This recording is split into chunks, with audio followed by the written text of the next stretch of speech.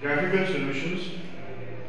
This is your main function which is given, right? Y is equals to x upon 20, x square minus 10.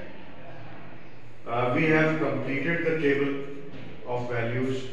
Now we are coming to the part C, which is saying solve the equation, and by using your graph. What is the equation? X upon 20, x square minus 10 equals 0. Just look at the original equation which is given. It is y is equals to x upon 20, x square minus 10. These two are exactly matching, right? Is it so? Yes. This equation and this given left hand side is exactly the same. In place of this, can I write y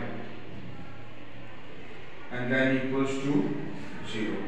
Why we are writing y over here? Because originally it was given that y is equals to x upon 20, x square minus 10. Y equals to 0 means that the graph or the curve is going to intersect the x-axis. Which axis? X-axis.